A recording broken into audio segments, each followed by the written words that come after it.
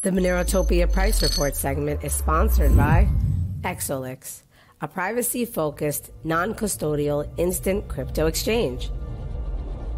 Go to exolix.com to enjoy secure and completely anonymous swaps with no KYC or sign-up. Swap between Monero and 2,000 plus assets at the most competitive rates and with no limits. Exolix.com, your fast and secure way to privacy. Yeah, okay, so here we go. We got the Monero price right in front of us. So you can notice that, yeah, it's been a pretty calm week. We've had a little bit of mild movement to the upside. We basically turned these wicks into more of a stable price, and then go figure, right at 150. Currently, you know, looking like maybe do we want to try and bust out back to the top side here? That's obviously what we would like to see. What I would really like to see, so it took us maybe, that looks like about 2 weeks to me, where you know, we had that crash, our last crash that happened. I can't remember what drove this one in August. But anyways, yeah, we crashed down for a moment, took about 2 weeks, and then we came back towards the upside. So it would be cool if we crash down here and then presently in the next day or so start making our way back up. That would effectively imply that we have demand that, because Kraken delisting across the entire EU, that was a pretty big deal in terms of the news cycle, right? In terms of the hype. So for us to crash down and quickly recover the price, even more quickly than back here, that kind of speaks to the power to the volume buying that's happening. That people are like, nope, they don't care. If Monero crashes, everyone's happy because they're just going to buy more, and the liquidity's got to be low enough on these exchanges that it forces the price back up. So currently, stablecoin prices 150. There will come a time this will get revaluated, and our stablecoin price will eventually sit something closer to the 250-500 area. It's anyone's guess as to exactly when that happens, but you know, probably something about the next liquidity expansion will be that moment that happens. So you can see we've still got our price predictions here going. Looking forward to MoneroTopia in about a month. I called 182, I guess, because I'm a negative Nancy. I'm just not bullish enough. Tux coming in with prices right rules just to defeat me at 187, it looks like, and then Doug called for 202, which would have been like a big wick back here. So yeah, I guess everything looking pretty stable, pretty normal here on the Monero versus US dollar price. As far as related to Bitcoin, yeah, we had the big fall off. You know, obviously same deal, Kraken delisting, and we've kind of been moving towards the upside here. Later we'll look at Bitcoin, and you'll see that it has actually been falling just a little bit itself. So cryptocurrency has been, yeah, I don't want to say languishing, but probably languishing is right. There's just nothing happening, maybe a little bit of downward action. Yeah, we nothing else. Oh, you know what? Let's look at the Bitcoin, or sorry, Monero versus Ethereum price. Yeah, so we basically, we are now solidly back inside of the very large standard deviation area. Ethereum overall as a coin has not been performing anything impressive, nothing that you would look at and write home about. So yeah, we've basically gotten back into the large standard deviation structure. Maybe we can expand this chart just a little bit, make it slightly easier to see. Yeah. Okay. So we're on the 3-day chart. You can look down here at the bottom for your reference of time, 2022, right here. Let's even zoom more. Okay. So yeah, you can see there's the standard deviation structure from Monero versus Ethereum. You'll notice that the bands widened as Monero price dropped down. That's classic Bollinger Band, as it's called. I don't know why the dude had to call it Bollinger Bands, you know, just to sound cool or something, rather than standard deviations, whatever. Anyways, we are now back solidly in that lower standard deviation. You'll notice it's starting to curl flat there. That's a good sign. You know, and I do wonder in terms of when the liquidity expansion kicks off, probably Monero should go up with the rest of the market this time. We'll have to see. Maybe they've still got tricks up their sleeve. Certainly they do. But for the moment, this looks like a good stabilization on a long-term basis, in terms of, you know, okay, we had the dropout, and then now things have basically come back. What you'll notice is that at that peak here, that's effectively our pre-crash price versus Ethereum. So, I mean, what you really want to see is some stabilization and then moving towards the upside of that band. If you want to say that Monero is going to really start outperforming Ethereum for the long term, will probably come a day that does happen.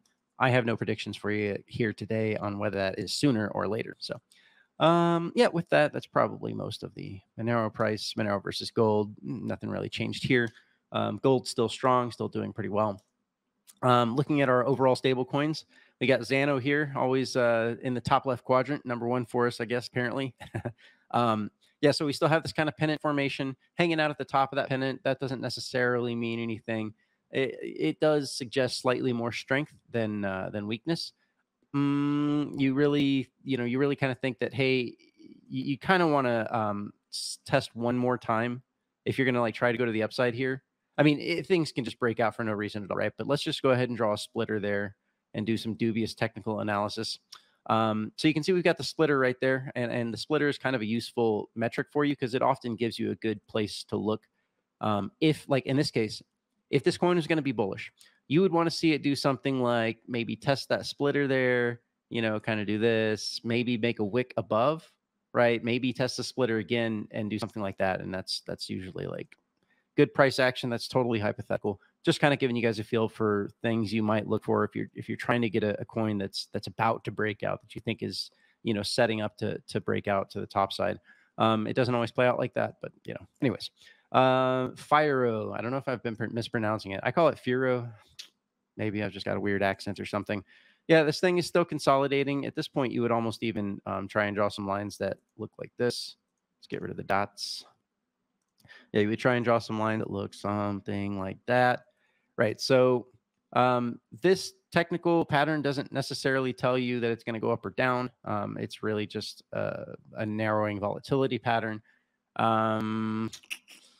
Probably this thing will go the direction the rest of the market goes. So if the rest of the market breaks down, it too will break down. If the market starts pumping, then Firo will start going towards the upside as well.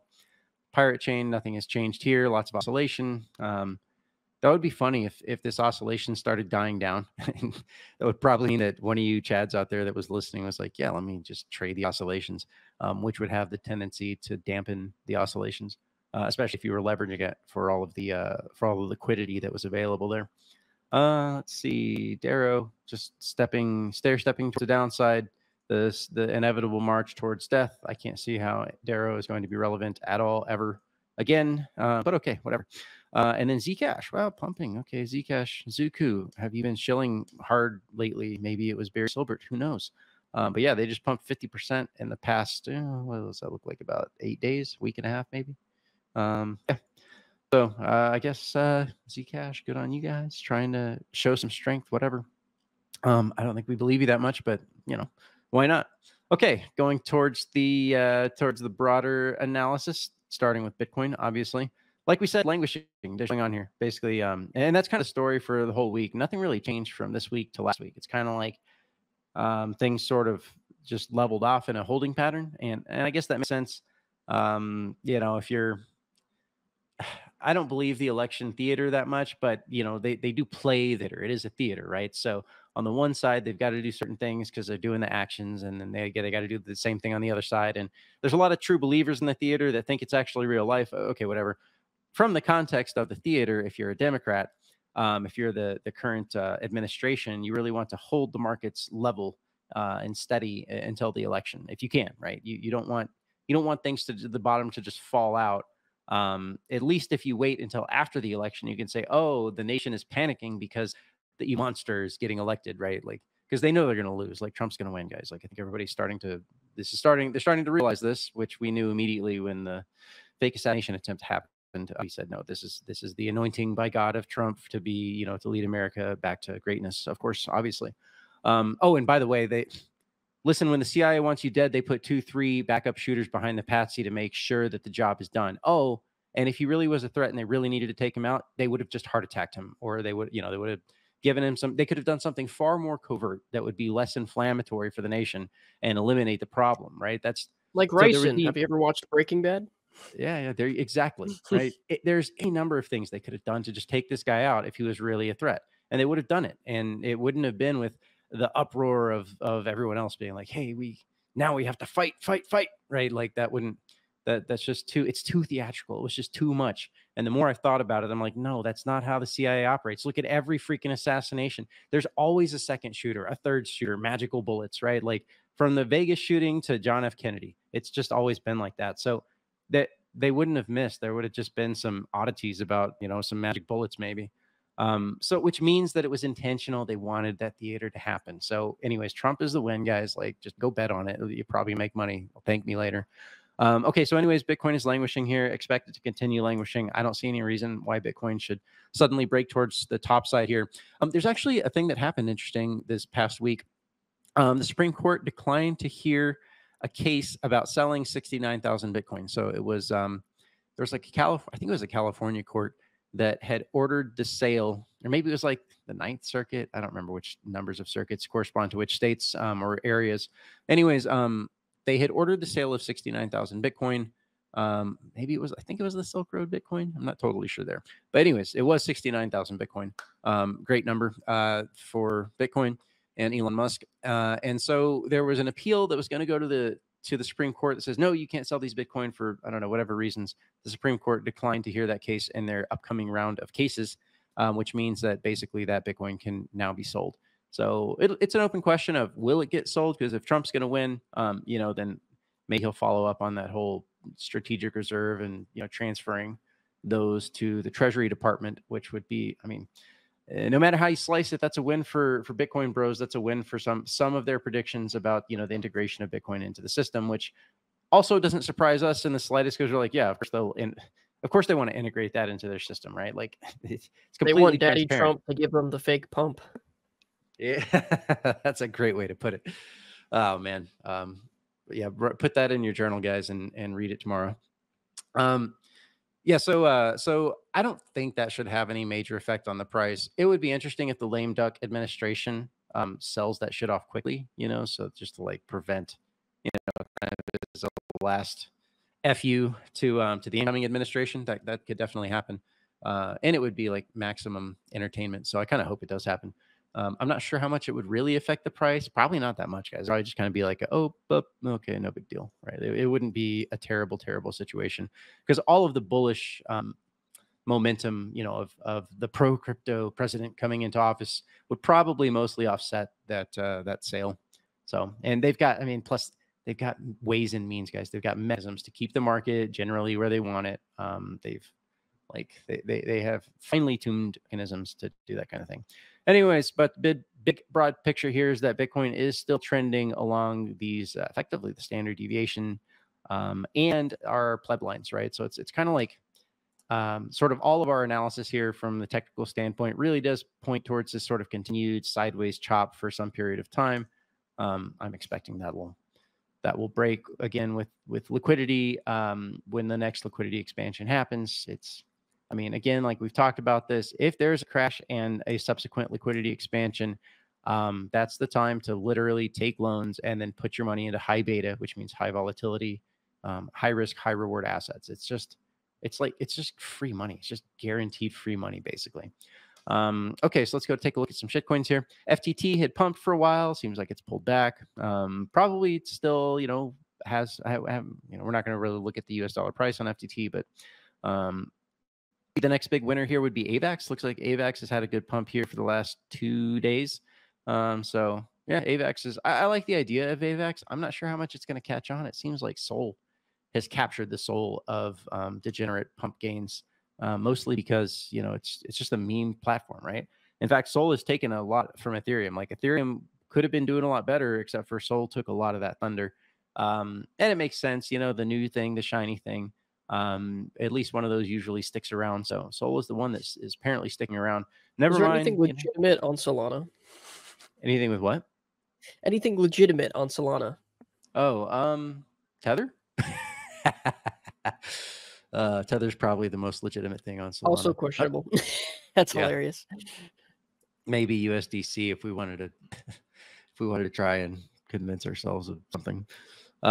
There's got to be something. Maybe there's like a gold backed token from PaxG. I haven't really investigated what's actually on Solana. I just know that the meme bros are there. So yeah. Let's see. AVAX is cool because it's got this like this DAG, like DAGs, directed acyclic graph, and it actually apparently works pretty well. They've got all these subnets. They could hypothetically re-implement just about any coin on their network as a subnet, which, someone said, hey, we could probably do Monero. I was like, you could, but you kind of you kind of lose the point of having the big broad fungibility of the entire network. Like it's a privacy layer, and we've seen that privacy layers and protocols will get attacked. So your entire network needs to be a privacy protocol itself. Yeah, but anyways, it's an interesting chain. It might be scalable. They've got some cool tech, whatever, I guess. Probably though, they'll pump with the rest of the market in the next big liquidity expansion, because they were, to me, like Sol, AVAX, even FTT to some extent. These coins are not OG coins. They came about before the last bull market. They had good performance in the last bull market. And so they've got this nice sweet spot of where people know what they are, and they've got the higher risk, high reward, and people know that. And so that's a lot of money is going to flow there because of that. And it performed well last bull market. So there's going to be like decent amount of performance of these coins in the next, there's like a very high probability of a decent amount of performance of those coins. The old stuff, for the most part, by and large, the old stuff doesn't like to perform that well. What would be an example? Litecoin. Litecoin's a good example of old stuff that you really can't expect is going to perform all that well. I mean, yeah, it'll perform, but just relative to what Sol is going to do, it's, or AVAX, it's probably not going to do as well. So, sorry, excuse me. So in a relative sense, you want to go for those coins that are new, but not too new. The newest stuff obviously has the best chance to gain the most, but unless you really know what you're doing, unless you really understand the market, it can be harder to choose to pick the winners of the coins that are, just a year old or 2 years old. So yeah, that's just kind of, again, some ranting on how to think about shitcoins and which ones you want to put your money in. Put your money in safe shitcoins, not sketchy shitcoins. Man, who thought that would ever happening be said on the MoneroTopia press report? Anyways, okay, so yeah, we've got the Bitcoin dominance here. It continues to march up. It's actually now cleanly broken above. It's sort of like a very obvious spot that we had from last cycle. We could probably drop another horizontal line there and say, okay, well, technically at the moment, it's kind of occupying that zone. But in general, this thing just continues to rise. So like I've said for a while, I don't exactly have great opinions on where this thing is ultimately going. That would be how you might try to draw the lines right now. You could say that this is sort of, the dominance chart is starting to level off just ever so slightly, but there's no reason that these top lines have to hold at all. And the other thing too is that typically when it's time to kick off the bull market, they will clearly smash Bitcoin towards the upside. To tell everyone, hey, you can be comfortable now that we've cleanly made new all-time highs, and it's time to go. And then everyone's just going to be YOLOing everything, first into Bitcoin, and then into crypto. And you'll notice that's exactly what happened right here in the fall of 2020. So timing-wise, 4-year cycle-wise, we're basically at that same moment, right here. We're in the fall of 2020. So it wouldn't even be surprising to watch this thing go to the top side like that. And we'll have to endure for some period of time all the maxis. What kind of period of time would this look like? We will have to endure for maybe, 24 weeks. For maybe half a year, we'll have to listen to the maxis talk about hyper Bitcoinization again and get them all out of the woodwork. And maybe they're part of the necessary liquidity to just smash the whole market towards the upside. But you can bet that, after some bump to the upside, it'll come back down again, and shitcoins will perform for a period of time. It's just, the cycles, it's the circle of life, the ebbs and flows of cryptocurrency. Okay. I guess it's about all we need to talk here about crypto. Like I said, there's really not much to talk about today. Oh, we forgot about Monero transactions. Not that that's really changed much. Yeah, 25,000, maybe slightly on the downside of that. So maybe like 23,000 on average here for the past week. Looks like Doug may be trying to come in for an update. Let's see. Hey, Doug. What you got for us? Hey, just saying we got to remember to judge the memes today. Oh, that's right. Yeah, we Judge have the memes meme contest going on. Judge the memes. That's correct. Maybe after we get Zeno, Zenu, we could do it after that. Zeno could even participate if he'd like to be a judge as well. Zeno's got his pulse on the meme culture, I believe. Yeah, exactly. If he didn't submit, I don't know. But yeah, just want to get that word out on that. Also, I mean, I think Tony had mentioned it too, the Copa Monero semifinal games tomorrow. Let's just keep talking about that. Oh, yeah. Semifinals. Tony mentioned it in his news. So at what time? 1 p.m. Eastern, I believe, right? I believe so, yeah. Yeah, there'll be 2 games played back to back. So tune in and once again spread the word. But yeah, meme contest coming up once we have Zeno up on stage after we do the special guest. Awesome. Any comments for Body? Let's see. Secretary Booty Cheek says they met John Bollinger in 2000. I figured Bollinger Bands was just someone's last name, Bollinger, right? Unless this is a total troll. Okay, maybe it's real. He seemed too humble to have named the indicator after himself. It was probably someone else's idea. Okay. Private tip, super chat, $4. No comment. Thank you, private tip. Interesting. Well, nice private, very, very private, very generous. Yeah, I don't know. I thought maybe it was just like his marketing team or something. Who knows? But yeah, we'll cover the macro and then we'll exit stage left. So nothing big happened here. We had the dollar index move to the upside a little bit. Gold had a little dip and then came back to its basically to its all-time high price here over the week. So really overall no movement there. Reverse repos flat, so liquidity basically staying the same. The only thing that I would say here is that U.S. oil managed to keep itself inside after like kind of breaking on this line, has kept itself, got back and kept itself up here. Still though, like that's not good price action, like in terms of, the price of oil. You typically don't want to see something break down, and then do this. Sometimes, that can be like a fake out before it smashes to the upside, but this thing needs to smash to the upside in short order if it's going to prove that it's going to do that. Because otherwise going down here and then kind of languishing and then breaking back down again, that's bad price action. But that is the kind of price action that you would use if you're trying to hang on and prevent something from happening. You're like scrapping for every little like, here's the break. Nope. It's not quite breaking down. And then like, oh, it's down there. Oh no, wait, maybe it'll right. Like that's the kind of, for people that are trying to control assets for social reasons and other reasons, they do those kinds of tricks. You see that kind of like breakdown pattern. So anyways, I'm not saying that, well, what I am saying is that if we see oil break down, that's again, a closer sign of a more imminent crash coming up. So at the moment, not exactly here yet, but again, the target window here is effectively November to January, right? Like that's our target window for expecting some kind of big crash right here. That's my highest probability window at the moment. Maybe it doesn't happen that soon. I could be wrong. The crash is coming. Like there is some problem coming because, we can look at bonds and we know that, hey, the yield curve is uninverting and Fed has already started lowering rates. They don't have a meeting this month. I think they have another meeting in October. So curious to see what they do next month. Although bonds did kind of continue to come back this week. So you'll notice that, well, actually, no, I'm sorry. That was last week. Bonds have largely remained flat this week. So again, this week has just been basically no change across the board. There's just really not that much to talk about. I guess we had some CPI numbers. So inflation numbers. The CPI came down, but the core inflation bumped up, which I thought was interesting. That's actually not a good sign for core inflation to bumped up.